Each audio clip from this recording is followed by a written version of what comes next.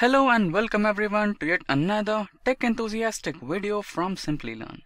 Today we will learn about Java Enterprise Edition. Before we begin, I would like to let you know guys that we have daily updates on multiple technologies. If you wish to stay updated, then please consider getting subscribed to our YouTube channel and hit the bell icon so that you can never miss an update from our end. Now without further ado, let's quickly dive into the agenda for today's discussion. So first we will understand the definition of Java Enterprise Edition. Followed by that we will understand why exactly we needed Java Enterprise Edition, and then we will get to know the specifications of Java Enterprise Edition. Followed by that we will understand the system requirements you need for running Java Enterprise Edition in your local system. And followed by that, we will have a briefing about how to set up the Java Enterprise Edition into your local system. And finally, we will wind up the session by learning the basic differences between Java Standard Edition, which we normally use, and the Java Enterprise Edition, which is used by the professional for enterprise purposes. I hope I made myself clear with the agenda. Now let's quickly begin with our first topic. Let's quickly begin with our first topic, that is, what exactly is Java Enterprise Edition?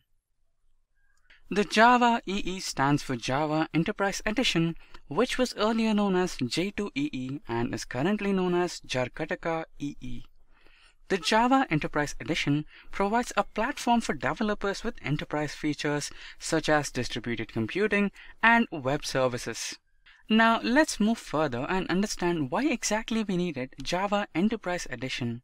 We needed Java Enterprise Edition for four major reasons: to have powerful API support, to reduce development time, to reduce application complexity, and finally to improve the application performance. So followed by the need for Java Enterprise Edition, we will move ahead and understand the Java Enterprise specifications. So in the Java Enterprise specifications, we are going to discuss the four major specifications used by enterprise developers. So the first one being the enterprise specification, followed by that we have a web specification, then we have web server specification, and finally some other miscellaneous specifications. We shall discuss each one of them in detail. Firstly, we will move ahead with enterprise specification. So in enterprise specification, we have the first one to discuss, that is the context dependency injection. The context dependency injection provides a container to inject dependencies as in Swing. Next we have Java Enterprise Java Bean. The Enterprise Java Bean is a set of lightweight APIs that an object container possesses in order to provide transactions, remote procedure calls, and concurrency control. Followed by Java Bean, we have Java Persistent APIs. So the Java Persistent API are the specifications of object relational mapping between relational database tables and Java classes. Next, we have the Java Transaction API. It consists of Java interfaces and annotations to establish interaction between Java transaction support offered by Java Enterprise Edition. The APIs in the abstract from low-level detail to the interfaces are also considered as low-level. Followed by Java Transaction API, we have the Java Servlet. The Java Servlet specifications define how you can manage HTTP requests either in a synchronous or asynchronous way. So followed by Java Transaction API, which is one of the enterprise specifications, we will move ahead into the Java Web specifications. So the first one in the Java Web specification is the Java Servlet. So this specification defines how you can manage the HTTP request either in a synchronous or asynchronous way. It is low level and other specifications completely depend on it. So followed by Java Servlet, we have the Java WebSocket. So the Java WebSocket is a computer communication protocol, and this API provides a set of APIs to facilitate WebSocket connections. Followed by WebSocket, we have the Java Server Faces. So the Java Server Faces is a service which helps in building graphical user interface out of the components. So followed by Java server faces, we have the Unified Expression Language. The Unified Expression Language is a simple language which was designed to facilitate web application developers. So followed by the web specification, now we will enter the web service specification, out of which we have the first one, which is the RESTful web service. So the Java RESTful API web service provides services having representational state transfer schema. Next, we have the JSON processing. Java API for JSON processing is a set of specifications to manage the information provided in a JSON format. Followed by JSON processing, we have JSON binding. So the Java API for JSON binding is a set of specifications that provide for binding or parsing a JSON file into Java classes. Next, we have the XML binding. So XML binding simply allows for binding of XML into Java objects. For example, SOAP is an XML-based protocol to access web services over HTTP. This API allows you to create SOAP web services. So followed by the web service specifications of Java Enterprise Edition, we finally enter into the other miscellaneous specifications of Java Enterprise Edition. So out of that, the first one is the validation. So the validation package consists of various interfaces and annotations for declarative validation support offered by Bean Validation API in Java. Followed by validation, we have the batch applications. So the batch applications provide the means to run long-running background tasks which involve large volume of data and which need to be periodically executed. Followed by batch applications, we have Java Enterprise Connector Architecture.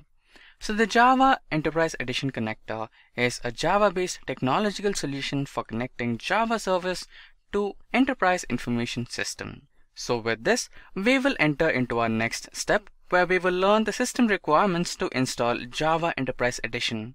So the basic requirements to install Java Enterprise Edition into your local system are: you should be having the Java virtual machine from the standard 6th edition or more. Followed by that, your local system should be having at least 1 GB of RAM capacity. Next, your system should be having at least 250 GB ROM space available. And finally, you should be having the Java Development Kit installed into your local system. Now next, we will understand how to install Java Enterprise Edition into your local system. So in short, these are the steps you need to follow to install Java Enterprise Edition into your local system. First, you need to browse into the Oracle official Java site, then go to Java Standard Edition Development Kit. Followed by that, accept the license terms, download the JDK file, run the JDK file as an administrator in your local system, then set up the Java environment. I know this looks a little bit complex, but don't worry, I will drop a link in the description box below which will explain you in a much detailed way how to install Java into your local system. Please check that to have a better understanding of how to install and set up Java in your local system. So followed by this, we will learn the differences between the Java Standard Edition and Java Enterprise Edition.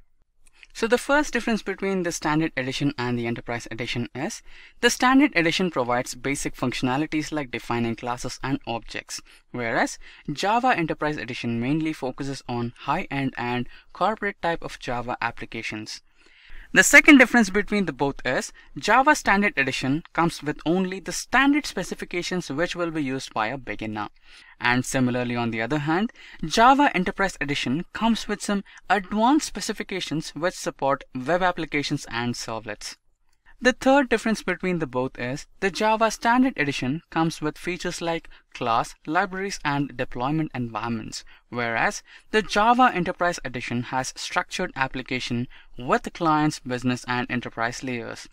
The fourth difference between the both is the Java Standard Edition is used for desktop and mobile application developments, whereas on the other hand, the Java Enterprise Edition is used mainly for development of web applications.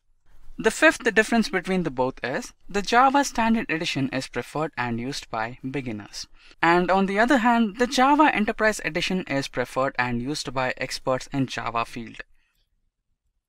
The sixth difference between the both is the Java Standard Edition does not have authentication, whereas on the other hand, There are strict rules and regulations to be followed when using Java Enterprise Edition related to authentication. So with this, we have come to an end of this particular tutorial.